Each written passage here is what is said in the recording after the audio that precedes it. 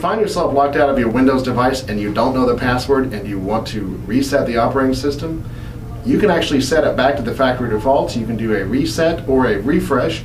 All you need is a USB keyboard. This is Paul, one of the techs from Micro Center. Let's get started. Alright, so the first step is to get a USB keyboard and hook it up to the tablet. And then you want to hit the shift button on the keyboard and hit the power on the tablet and hit restart. And then go ahead and restart anyway. Now the tablet's going to restart, and it should come up in recovery mode. So what we want is troubleshoot, refresh or reset your PC, or use advanced tools. Alright, and so from this menu we select refresh or reset. A refresh reloads Windows but does not affect your user files.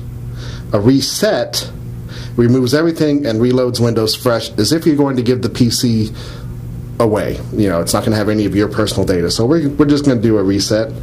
Now, you may have noticed that I have the power plugged into the tablet. The tablet will not do a reset or a refresh without it being plugged into the AC power. It just won't do it.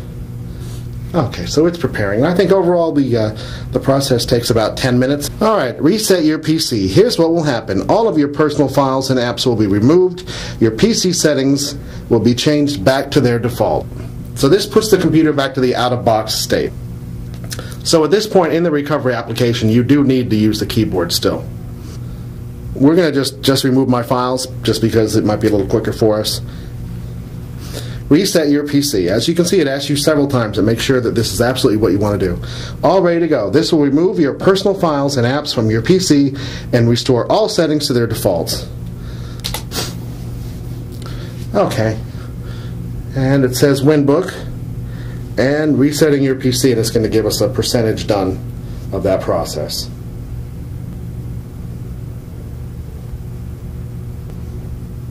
Alright, so it looks like the process is finished and it's restarting, and once it's completed this final step, it should take us to the initial setup screens. So from this point, you would just go ahead and continue in the setup process as you would on a new computer. If you have any other questions, come visit us at www.microcentertech.com or visit our no-wait chat service at chat.microcentertech.com.